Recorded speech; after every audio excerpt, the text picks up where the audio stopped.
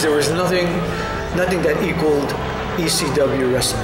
It was the wildest thing going on at that particular moment in time. It's amazing that a toilet like the ECW Arena is literally considered the second most famous wrestling building in the country next to Madison Square Garden. It was a bingo hall. That arena, the people made the show. The people were the show, not the wrestlers. I was initially attracted to the hyper-violence because it felt so different, and it did feel that it was beyond some sort of edge. If the edge in normal wrestling was here, I mean, they were way over here. It was real. They were fighting. They were hurting each other. They are putting away that it's predetermined aspect of it and saying, man, but did you see when he hit him with that chair? That can't be fake. So what they're doing is basically they want to see something to convince themselves that they've paid their 25, 30, 40 bucks not to see grown men play fight. They want to see something that they can grasp onto and say, but that's real blood. There's nothing fake about that. Those guys are really bleeding. Come on, guys don't cut their heads open and rip themselves up and it turned out to be, that's the way it is, you know?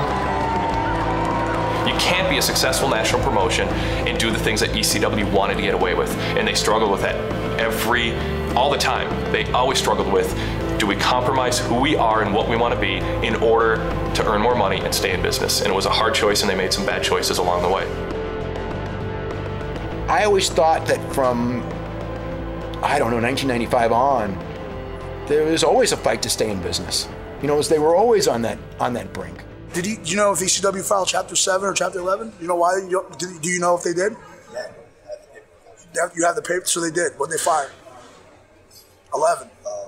Yeah, Chapter 11 for restructuring. The debt of what was it, 7.5? Yeah, restructure and to restructure the company. Yeah. You know, guys would call me up, like, I know Action would be like, bro, what are you gonna do when it goes under? Dude, it's really not. I was in denial to the day it happened. I think the biggest reason I'm being part of this, as far as having an ECW Extreme Reunion type of a show, is I believed in the product so much. And I thought the company, the product, ended well before it should have.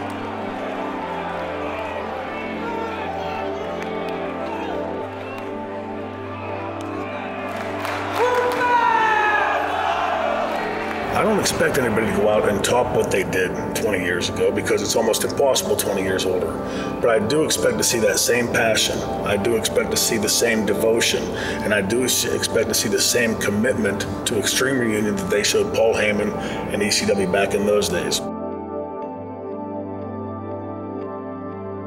My philosophy, my input, my attitude, what I do in this company is very simple.